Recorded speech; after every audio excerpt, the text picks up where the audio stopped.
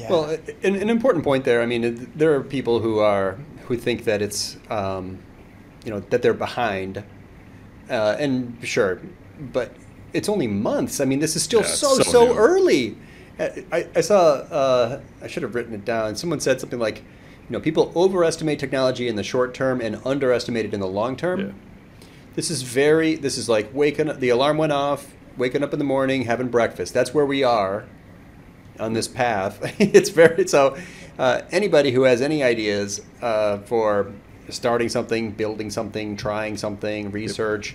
I mean, the people I worry about are the ones who, and they can change in a minute if they wanted to. But I talk to two kinds of people: people who are excited and experimenting. Everyone's a little bit anxious, Right.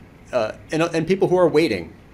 I know a lot of waiters. They're like, oh yeah, I think, I don't know what's on the product development life cycle for my tools, but when they come out with something, I'll give it a try. Hype cycle. Really? Hype cycle. Yeah, Yeah. I don't think it's a good time to wait. No, I wouldn't be waiting. No. Yeah. No, don't be a waiter.